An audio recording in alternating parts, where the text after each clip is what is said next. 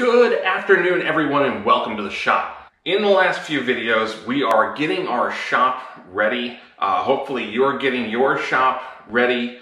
We built some sawhorses. We have a bench-like object here to work on. Now, in a perfect world, I would just start building out the entire shop with the tools that we've introduced, and we could do that, but it would cost several $100s in construction lumber and plywood to do so.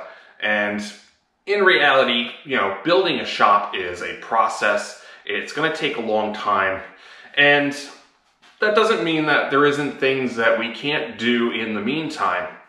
We need to start talking about getting more tools into the shop and how to go about getting the best deals, how to refurbish old tools, flea market finds, eBay, stuff like that. And whether you're going to make an all power tool shop or you want to get into the hand tools, there are certain things that you're going to need either way, because sometimes hand tools are just a better choice. Power tools take a lot of setup, a lot of testing to make sure you get the cut right. Whereas hand tools, if you're making one cut, you just pick up a handsaw and go to work. So we're going to start off with handsaws. So I'm going to show you a variety of handsaws that I have and talk about the differences between them, and then we're going to get into restoring an old handsaw that we got from a tag sale. All right, now there's no reason to be intimidated. You do not need to get all your handsaws all at once. The first couple of saws that you're probably going to end up getting is a cross-cut panel saw and a cross-cut miter saw. These two are probably the most common saws ever made, and you can find these at flea markets. Guys have entire boxes of these that they're selling for $1 a piece. Most of them are in pretty bad disrepair, so we're going to get into restoring one of these, but those are one of the easier ones to find.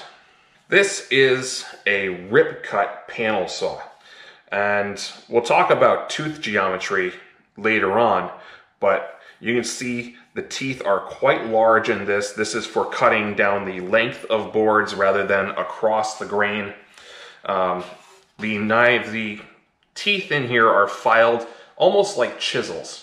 This is another rip cut panel saw that I made for smaller work. Then we have our back saws. They're called back saws because they have this stiffening back to them. Again, your miter saw. It's got fairly fine teeth for slicing through the grain crosswise. This is a smaller tenon saw, filed rip cut for cutting down the cheeks of your tenons. And then we move on to one of the smaller hand saws, back saws, is a dovetail. You notice this one does not have the Western pistol grip style handle. This is called a gentleman's handle. And it's made this way because when you're doing dovetails, you don't want to have a really hard, you're not trying to power it through the wood. You want the weight of the saw and the sharpness of the teeth to do most of the work. So you want a very relaxed grip. The gentleman's saw style handle, prevents you from over gripping it hard and, just allowing it to cut through on its own. We're definitely going to be making a dovetail saw down the road, because even though this is really all the handle you need for a dovetail, I really do prefer the Western grip, pistol grip style, something more like this without the end. But you can find these relatively cheaply. Woodcraft stores, wood hobby stores, you can find them for about 20 bucks. It's not bad, but go on eBay and try to find a dovetail saw with a pistol grip, and you will see some outrageous prices, which is why we're going to be making our own. Next, we get into some of the more specialty saws.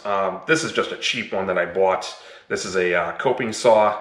For small work, it's okay, but the end here is fixed, so it doesn't turn as easily.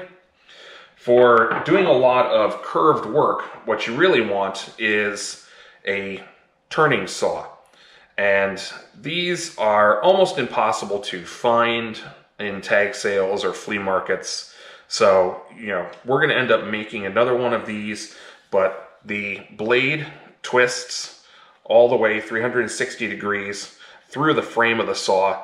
So no matter where you are cutting, you can always move this back frame out of your way. Really nice for cutting a lot of curves or doing some intricate scroll work. Now there are tons of other kinds of saws out there, and if you intend to have a full hand tool workshop, then you know, you're going to be making or buying tons of saws. They come in all different tooth numbers, teeth per inch, for all different purposes and lengths. But this is just a really basic set that I have. I do intend to make more, just because I like making them. It's quite it's a lot of fun. But we're going to get into making them. We're also going to get into sharpening them. Now, if that intimidates you or you don't like sharpening necessarily, then there's plenty of options to send these out for sharpening to professional services. We'll talk about how to sharpen rip and how to sharpen crosscut in another video. We'll do an entire video on saw sharpening. But for today, we're going to deal with just restoring an old saw. And I've already removed the saw nuts from this one, but this is pretty typical of what you're going to see in tag sales and flea markets and eBay. Fairly rusty. Not very sharp at all. And this handle's actually not too bad, but sometimes they'll have the horns broken off. Somebody will have drilled through the back end here to, you know, hang a string from it. But yeah. I started cleaning this one up on this side just to get a look at it, and that was a couple days ago. The rust has already started to redevelop. So yeah, that's just how fast it happens, and we need to get some protection on here to prevent the rust in the future. But let's get into cleaning this baby off. So we have our saw, and again, this is a cross-cut panel saw. However, regardless of what kind of saw you end up getting, it's going to be basically the same. We've removed the saw nuts. I'm going to take off the saw handle, the tote, and I'm going to put the nuts and the handle somewhere safe. Be sure you don't lose these. These are quite difficult to find, so save them whenever you can. Now this is going to create quite a mess. You can see I've already done quite a bit over here. And you don't want to do this anywhere where you plan to do a lot of woodworking, because you're just going to end up messing up your bench, or you want to put down some kind of like sacrificial top. This whole bench is sacrificial at the moment, so it doesn't really matter, but we're going to clean up just the plate for now. We'll start by clamping that down, and we're going to start off just by hitting it with some wire brushes. If you have a wire wheel and a grinder, you can use it. Just try not to get too heavy into the plate. One thing, you do want to have a dust mask or some kind of respirator filtering out, because this makes a lot of dust, and I wouldn't recommend breathing in a whole lot of rust. So we're just going to go ahead and start scrubbing away the rusty spots on here and get a look at a cleaner plate to make sure that it doesn't have any serious pitting.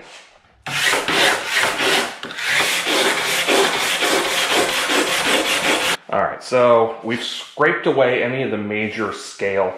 Honestly, this side wasn't the worst, the other side was worse, and I already did that before.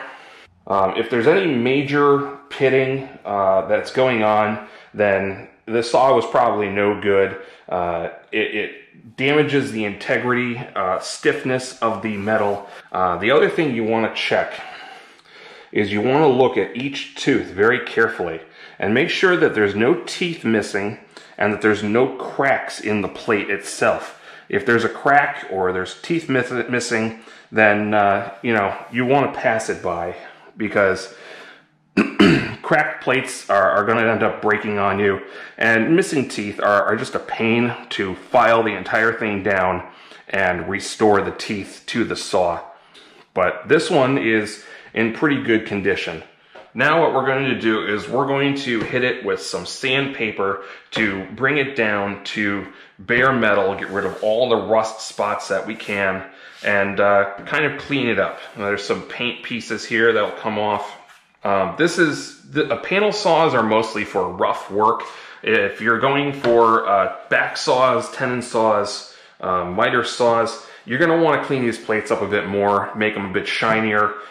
When we get into proper cutting technique, we will discuss why a nice shiny plate with a mirror finish is going to work better for you than a dull plate.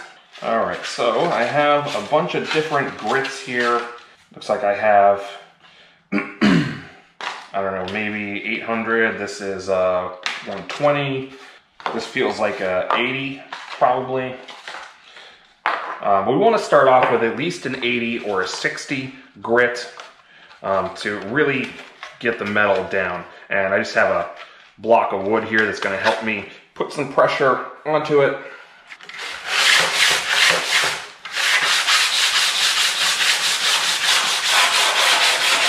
Try to stay off the teeth as much as possible. We don't want to sand those down too much. You're going to end up removing a lot of the set in the saw. So, try to sand right up to them without sanding on top of them too much. All right, so now we have removed most of the rust from the plate. And what you see left here, the dark spots and the blackness, is what's known as patina.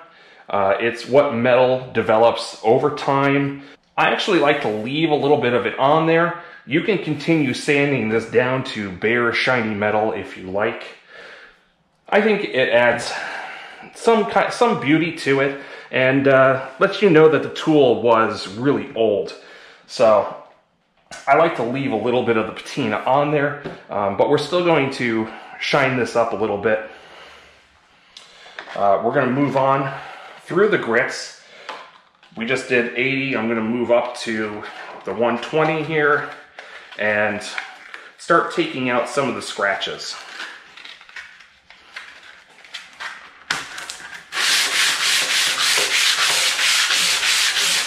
So as we're sanding it, I don't know if you can see this, but there is a maker's mark printed into the saw plate.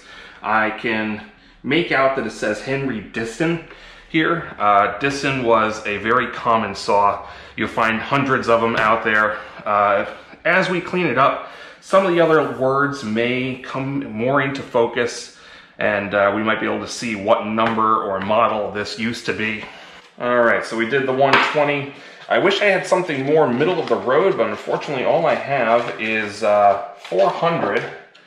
I have a lot of 400 though, so I guess if it takes us a little longer, that's okay.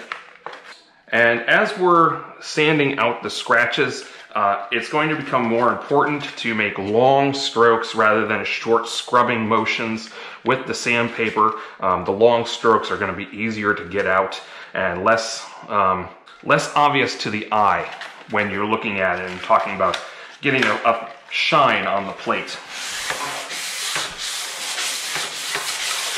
Alright, so I have sanded this saw all the way up to 1200 grit. You're going to find when working with metal that metal requires a much higher grit to become shiny than wood does. And you know, even at 1200 grit, you can see that we have this kind of satin type sheen to the metal. And you can still see some scratching a little bit. You know, this being a panel saw, it's not all that important to make it shiny. We were unable to bring out any more detail in the lettering. However, it did uncover, just if I can catch the light right here, you can see there is an 8 stamped into the back of this plate. And that actually refers to the teeth per inch of this saw. That's 8 teeth per inch. And they go all the way from 3.5 up to 20 or 30 teeth per inch, depending on the purpose. Dovetails have a much higher teeth per inch than a rip cut saw would at 3.5, but this one is an 8 teeth per inch. So we're going to need to know that when we go to sharpen it.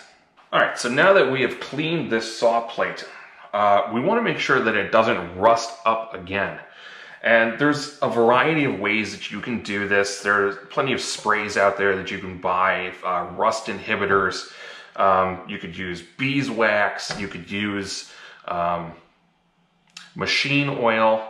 I use machine oil quite often to give a temporary lubrication to saws and planes, and we'll make up a machine oil lubricating can soon. I don't have any machine oil on me at the moment, but I use this for blacksmithing. This is just some regular brie wax, furniture wax, which works fine. You can heat this up with a hairdryer if you want to help absorb it in.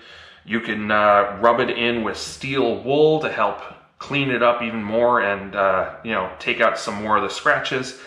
Or you can just use regular old friction from a rag. So we're going to get a little bit on it, on our rag, and rub it in. All right, so we've cleaned off the rust. We've made it shinier than it used to be. And we've rubbed in some furniture wax on both sides of the plate to give it a nice, durable finish that will keep the plate from rusting. Now, we're going to put this aside for the moment, and we're going to do something with the saw tote. Now, this one is actually not too bad. Aside from a bit of finish missing here, it looks like the horns are not damaged, and there's no holes drilled in it, and this should be a quick fix. Sometimes you'll find these where the handle is just broken to pieces, it's been abused, the horns are chewed up, and you know, it's up to you whether you want to try and fix it or just make an entire new one. And you can find patterns for handles online in all kinds of places, but my recommendation is when you're first starting out, try to find one that's not too badly damaged and just refinish it rather than try and build a whole new one. All right, so what we're going to do is we're just going to start by, it looks like they had some kind of lacquer or shellac or something on here, and we're just going to start by sanding through it down to the clean wood. You can use sandpaper, rasps, card scraper, you know, whatever you have. Depending on how old the saw is, you may want to check this for lead. A lot of finishes way back, you know, and it's something you really want to get into checking if you do a lot of refinishing of antique furniture. You can get lead checkers, and all you need to do is create a little dust and then check it for lead. But I'm going to wear a respirator just because I don't have any dust filtration around here. I don't want to breathe in, you know, lead or not. But let's get sanding.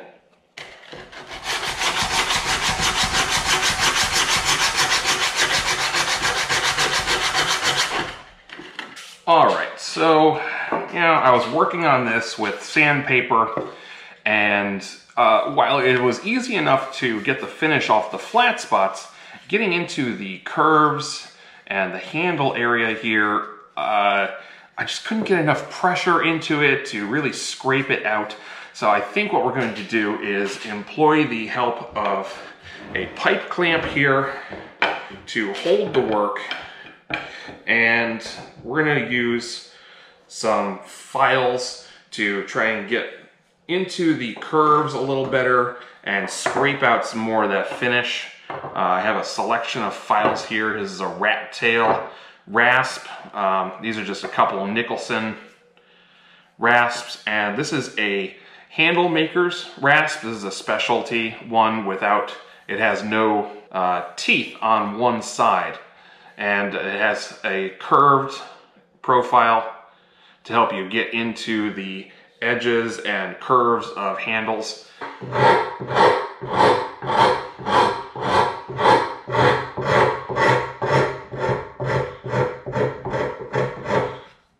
Alright, so we have removed 90% of the finish here, except for areas like that where the saw nuts sit, and some of the very sharp corners here we'll get in with some sandpaper. Now, at this point, we could simply take some sandpaper, go through the grits, smooth it out, throw some finish on it, and put it back together. However, a lot of times, at least in my opinion, on these production saws, the handles are always kind of one size fits all, and it just doesn't work for my hand. It doesn't feel as comfortable. So what I like to do is I like to change the profile back here a little bit, make it more comfortable. I don't abuse my saws too badly, so I like to trim these horns down to a nicer edge, not so flat on the back. They do this intentionally so that if you knock it or bump it, it is less likely to break off. But I like to take it down just a little bit, make the horns here just a little bit sharper. Yeah, I'm gonna flatten this out just a hair. You know, and this is my saw. It's I'm making it for my shop, and why not make it for my hand?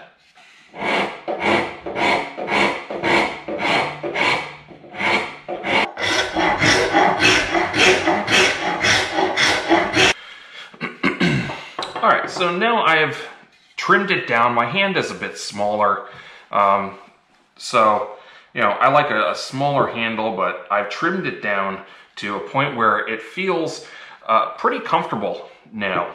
And I'm just gonna go and smooth it out a little bit, take out some of the rough edges, and then we'll work on the horns here.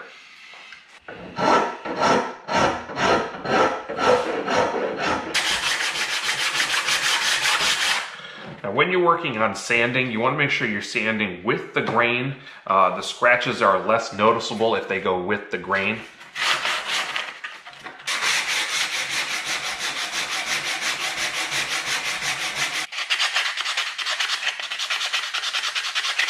All right, so now that we have sanded and sanded and sanded and sanded some more, we should be ready to put a finish on here. But before we do that, we're just gonna give it a little wipe down with a damp rag. I got a little water here. Doesn't need to be soaking, just a little bit of water. And the purpose is to simply remove any dust particles that may affect the finish. And this will give us a good look at the what it's probably going to look like when it's finished. So you can see any imperfections or areas that maybe you need to sand a little bit more. So you can see just a little bit of dust in there, a little bit of sawdust. Now we're going to be using boiled linseed oil, which is typically not too picky a finish. You know, I mean, you just put it on there and let it soak for a minute, then wipe it off. Very simple finish to use. You could also use tung oil, Danish oil. You could put on a poly. Wipe-on polys work great. Typically for shop tools, I prefer to just, simple is best. I'm not looking to build up a huge, a thick coat. I don't need it to be durable. I can always reapply later on if the finish starts to fade or something. Now, I'm going to be using some painter's triangles to help keep this up off of the bench so that it dries well, just like that. I've taken a little piece of rag. I cut it because usually these rags are way too big for spreading finish, but we're just going to take a little bit soaked into the rag and we're going to wipe it on. This is not complicated. It doesn't need to be a thick layer. In fact, multiple thinner layers is better for finishing than having thick layers.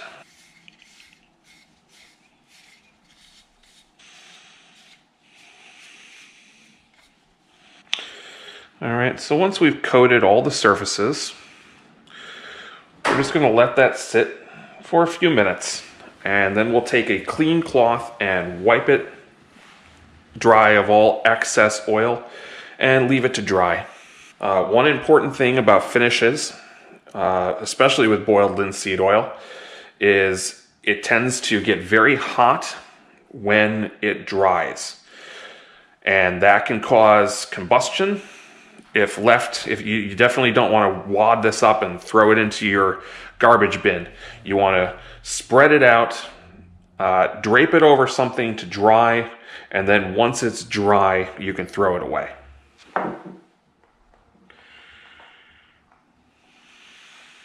All right, so I've given it, 10, 15 minutes, and because this has already been finished once before, the wood fibers have soaked up finish from the manufacturer when it was new.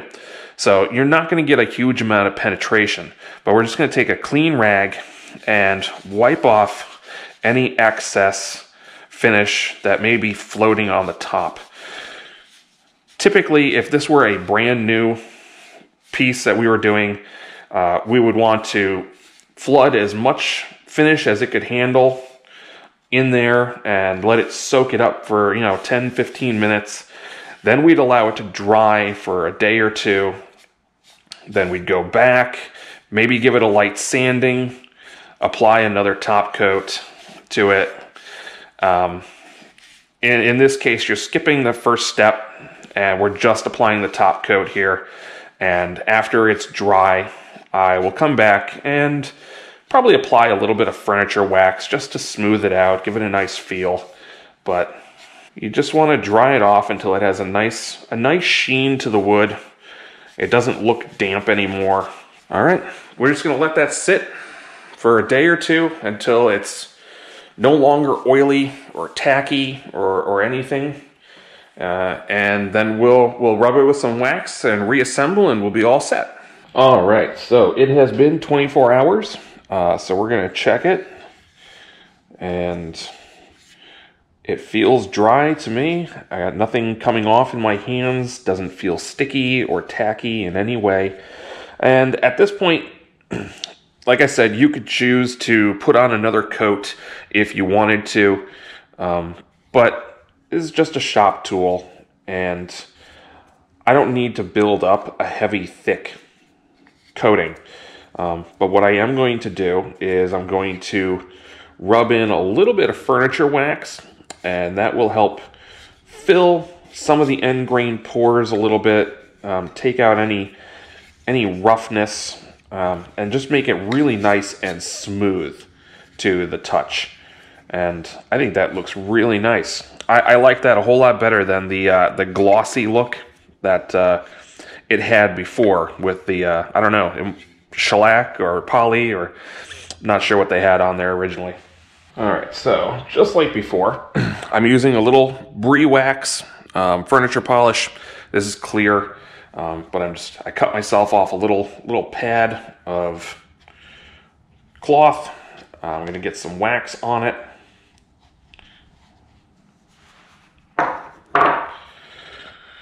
And we're just going to rub it in all over. All right, you don't want to leave like globs on there, but you do want to leave a little bit of a layer which is going to dry and become slightly cloudy, and then we're going to take a clean rag and just wipe it, buff it off. All right, we're just going to leave that to dry. This doesn't take nearly as long as the finish, so give it maybe 15-20 minutes, and then we'll rub it off. All right, so we've given it some time. Now we're just going to wipe off, rub it in. All right, so that's it. I mean, the wax coating gives it a nice, soft, buttery feel. I like the way the handle fits. Now we just need to reassemble the plate, and we'll be all set. All right, now I did clean up these buttons slightly. Just a little soap and water and a rag, little tooth polish. I wanted to maintain the antique look. You can shine them as much as you want, take them to a wire wheel or polish them until they're bright and silvery, but I think it would have looked odd on an old saw plate to have bright shiny buttons.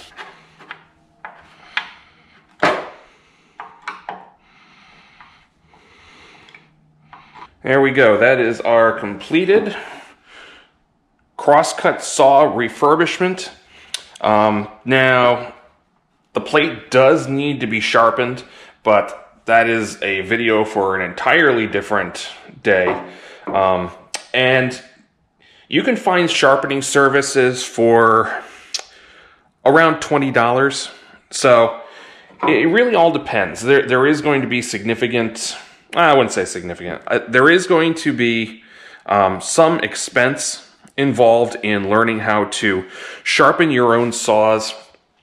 And you may decide, if you decide that you're not like a die-hard hand tool user, it may be cheaper in the long run to just get your saws sharpened at a sharpening service rather than trying to do it yourself.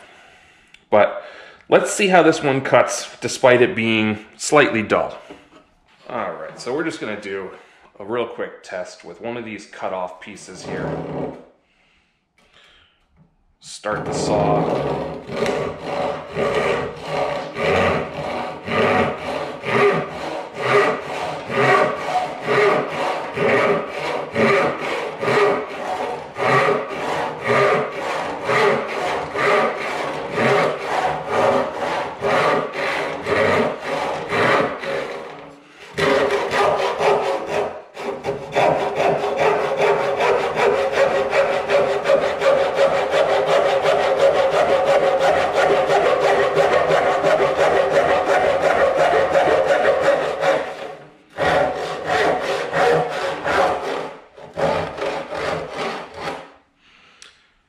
Yeah, so that was super dull. If I had used one of my saws that's all sharp, that would have taken me about half the time. In fact, as comparison, let's try that out. All right, so here's a good crosscut saw. Same number of teeth, just has a sharpened teeth instead of dull.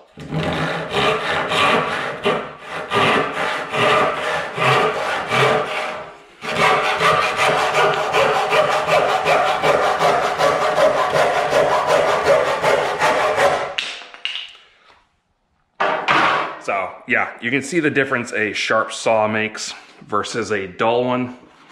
All right, so that is it. We have cleaned up this saw, refinished the handle, and now it is ready to be sharpened and put back into use. So now you can go out and find old saws at flea markets, eBay, you know, Craigslist, wherever, tag sales, and fix up your own. If you are planning on doing a lot of hand tool work, you're going to want a couple different varieties of hand saw, different tooth patterns, and definitely some rip cut and some cross cut teeth. We will do a sharpening video in the future, so please make sure you hit that subscribe button. Give me thumbs up. That'll be all for this video. We came, we sawed, we created some dust. Now it's your turn. Go out in your shop and make something. But that's it for this video. Thanks for watching. Make sure you hit that subscribe button. We came, we sawed, we made some dust. Now it's your turn. Get out in your shop and make something, and I'll see you next time.